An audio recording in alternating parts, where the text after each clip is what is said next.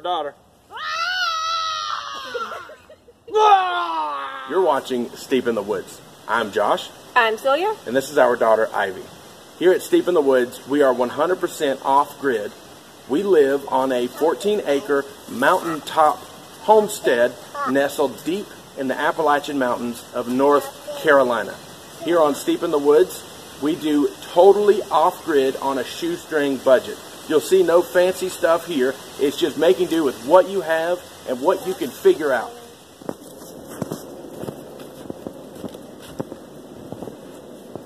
If you're new to the channel, a big warm welcome. If you're a tough old root, then welcome back.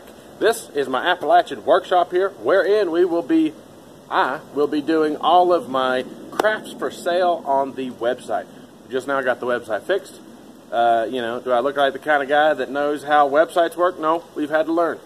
But either way, on part one, we did clearing of the ground and preparing of it. Part two, we milled our posts out of trees. Part three, we assembled the deal. And now part four, we're going to construct the living roof.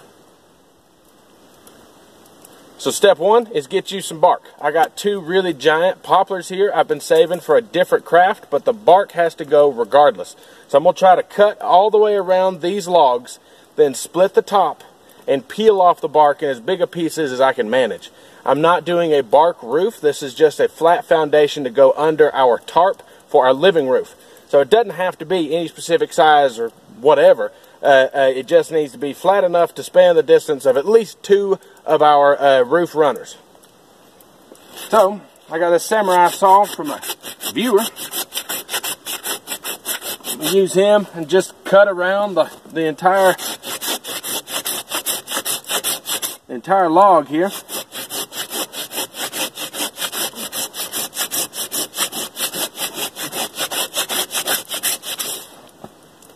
Without hurting the log too much. Like I said, I'm going to use these for a different project, and I don't want there to be a ton of scratch marks on it.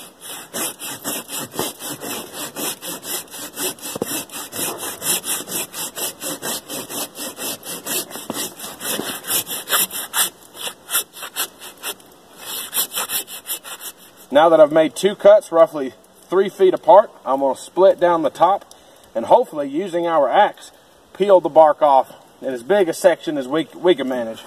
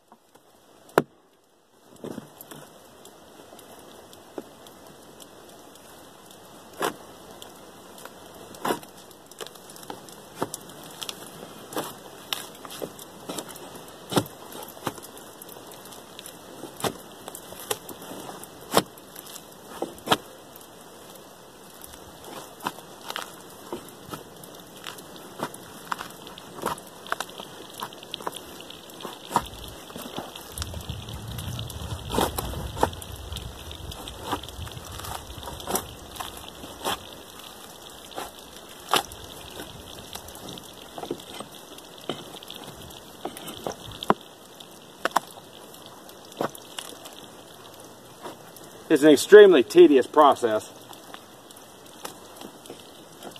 Now, there's one piece. It's not as big as I'm going for, but we will use them.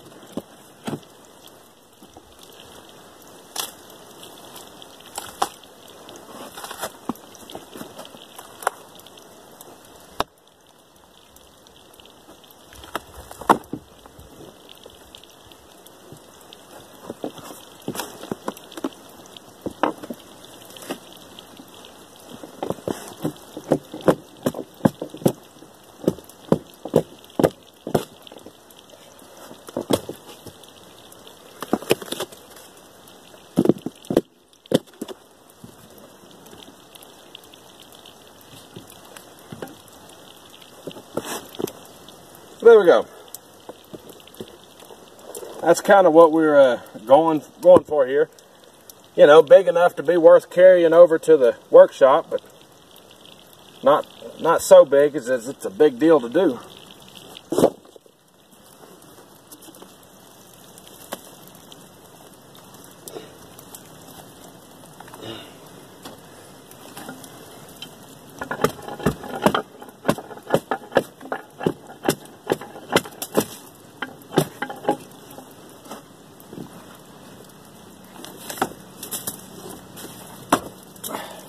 There we go. That's another one. Now granted, if you were going to make bark shingles, this would be the perfect size. As much as I love that idea, I don't want to do that. I don't want that much relying on how good I am at making some kind of a shingle out of a bark here. So this is just going to be the base for our living roof. We'll put it bark side down so we have something pretty to look at, and then this will be the top of our workshop right here with the inside.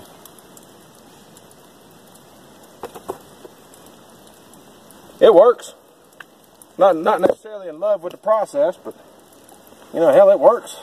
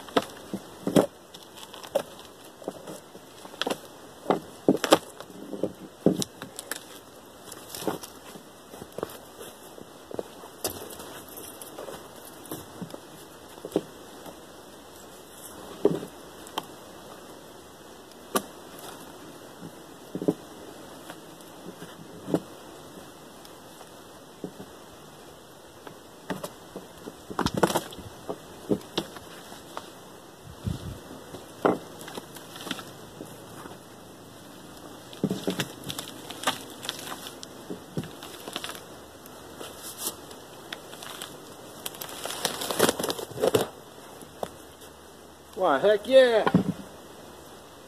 Now if they all came off like this, come on.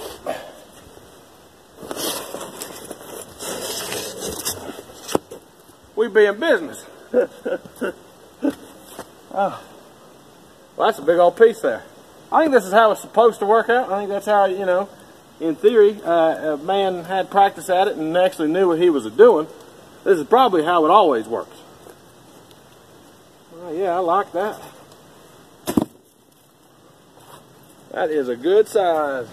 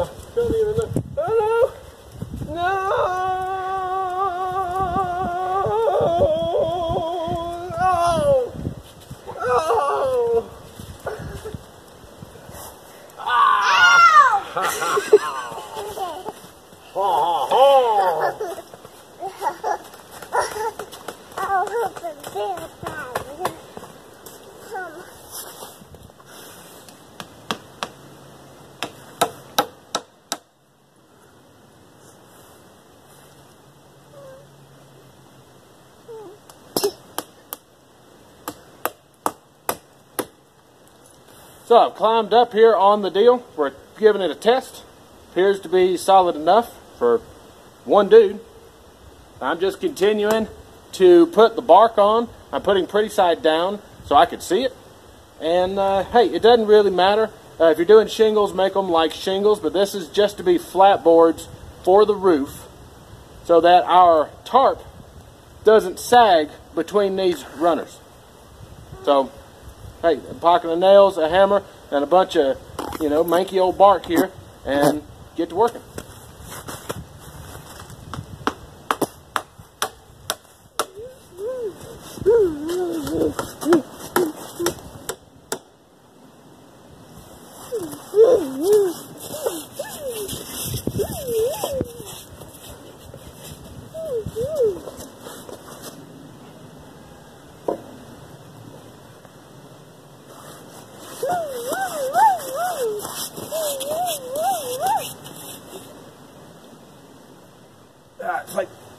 shimmying across soap or something. It's really slick. Slick.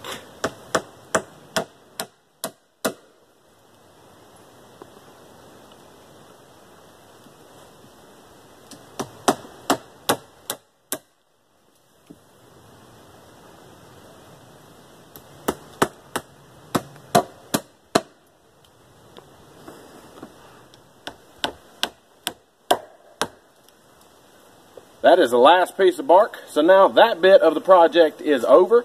I wasn't super picky with it, but it didn't have to be because it's not serving a super crucial purpose here. Give me something nice to look at on the inside of the workshop. Give it that Appalachian feel.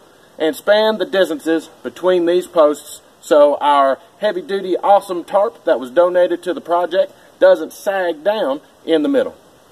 The next step is just throwing that tarp on. And for the time being, I'm going to staple it. However, somewhere around here, can't seem to find them right now, some of them roofing nails with the big like green disc on them. That will be how we officially secure it once those securement method is located. So, yeah.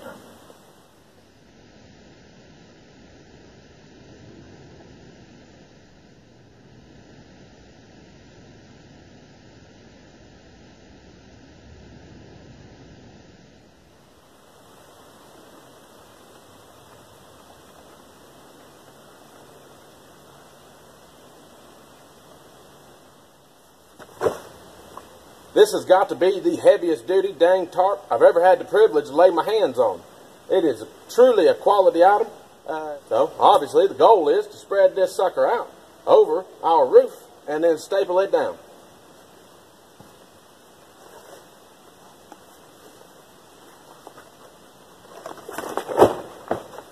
Yeah, that went almost nowhere.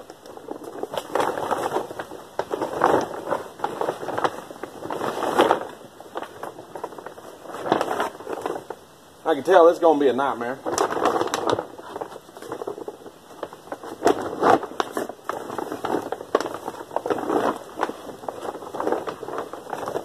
Alright, we'll pull it back in, I guess.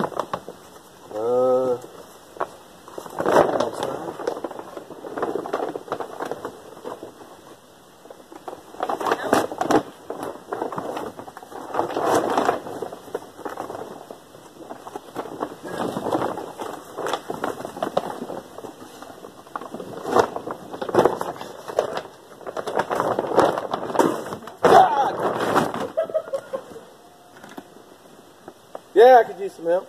A while ago. I wasn't listening. Had a tarp on my head.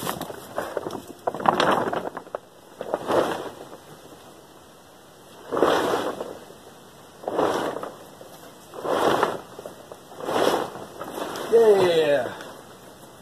All right, now we just make it square, line it up, and we're ready to staple it down. Cool. So you scared the crap out of me. That was... Well, maybe it was funny, but wasn't so sure of that in a moment. Oh, that's a...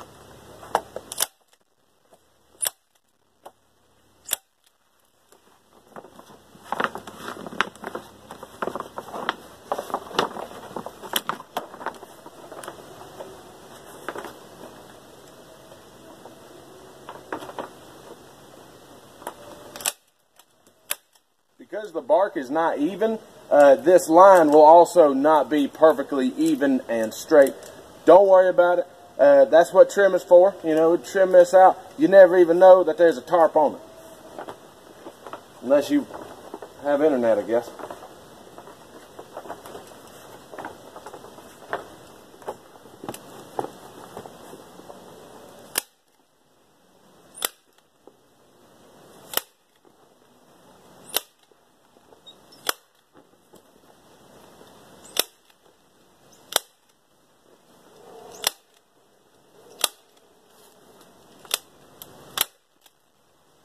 So the next step is to throw a bunch of debris on it and a little bit of dirt to give it sort of a foundation. Once this is done, all you really need to do is once a year throw a bale of straw on it. And that'll be it. Once you get, see the thing that I'm lacking at this point is trim to go on the front and the sides and whatnot. Probably just some of that slag off of like when we make posts. Something just to cover up this bit of the tarp so that UV doesn't hit it. Honestly, in this spot with all of these trees, this tarp, as far as the UV goes, will probably be good for years. Years and years, because it just don't get any sun here. However, I do want this thing to look sharp, and it will by the time that we're done. One of the good things about a living roof is it makes the cleanup around here real easy. Just throw that stuff on. Like I say, this is just a foundation. This is creating peaks and valleys for material to settle. Whereas if you just threw stuff right on it and the wind blew, it might blow all your leaves or hay or whatever off. So I'm putting this down first to kind of anchor it and give it a foundation to grow in. Plus, over time, this will be fertilizer for whatever, you know, plants end up growing on it. Here with all the trees, it'll probably be moss.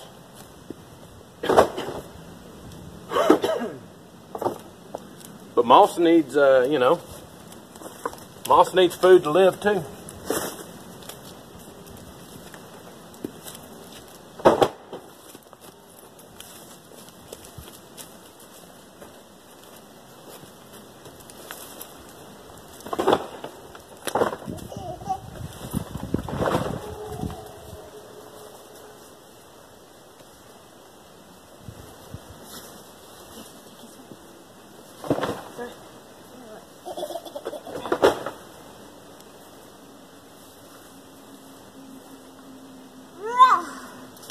Yeah!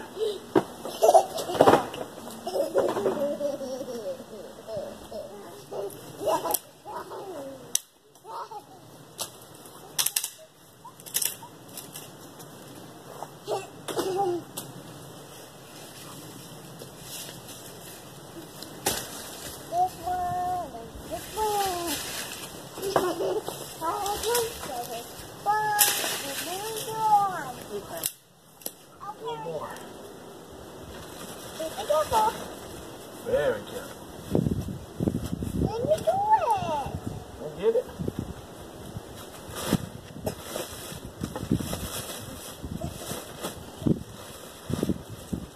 Someone asked why the posts are so short. It's just the illusion of them looking short because the dirt inside of the workshop is mounded up. So we're going to remove some of this to throw on the roof, and then the rest of it will just be removed altogether, giving us that needed head height that it appears to be lacking. Come on. What's that dirt, man?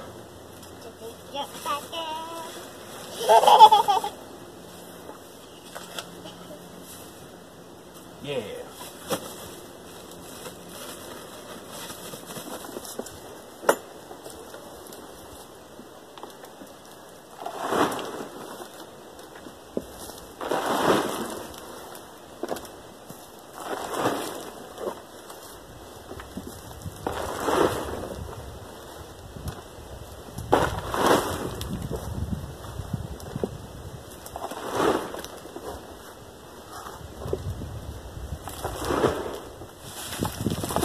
So far, we've put down sticks, dirt, now we're putting leaves. We even got some green ones to give it that green roof look.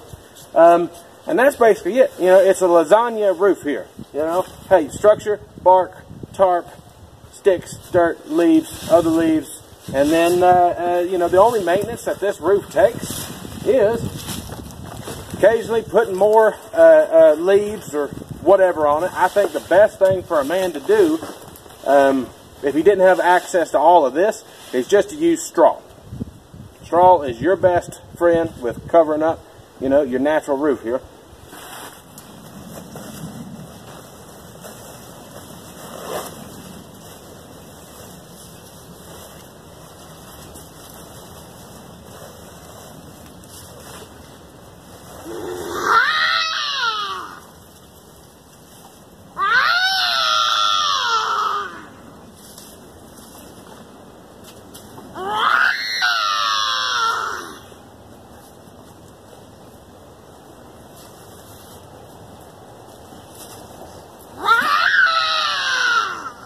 Thank you, Ivy. Thank you so much.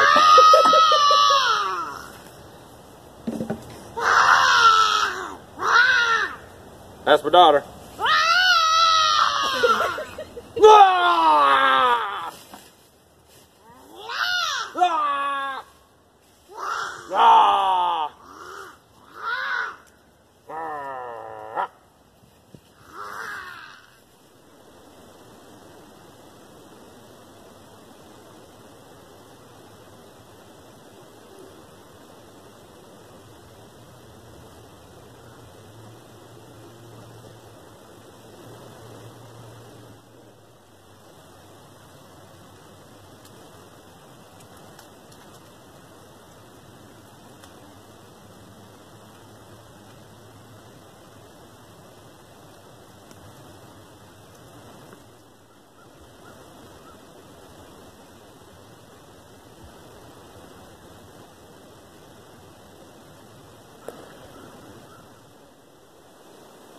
So that is your basic green or living roof on your Appalachian workshop here. It's just a matter of putting down that waterproofing material. In this case, it was a tarp, and then adding organic matter to the top of it to help protect it from UV, as well as add mass for its insulating qualities.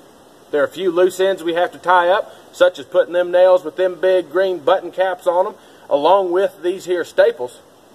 And I'm going to add trim to all four sides to protect this overhang from UV damage, as well as the need to keep adding organic material to it. It's very similar to a thatch type of roof. Over time, you'll have to add material to it.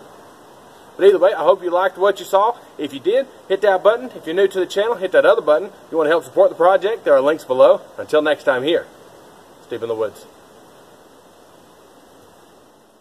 By the way, we made our first sale. I'm hiking out to go deliver it and check the mailbox. Pallet cabin's still there, rocking and rolling. It ain't rotted away, no matter what people want to say about it. Built it to last. What can I say?